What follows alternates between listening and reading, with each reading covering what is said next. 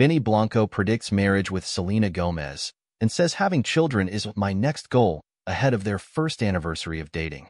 Blanco has already bought his famous girlfriend Selena Gomez some really good stuff to celebrate their first anniversary of dating, which is right around her July 22nd birthday, and things are getting increasingly serious. When Howard Stern said he predicted marriage for the music producer and the Texican pop star, Benny, born Benjamin Levin, replied, "You and me both. I gotta get my act together."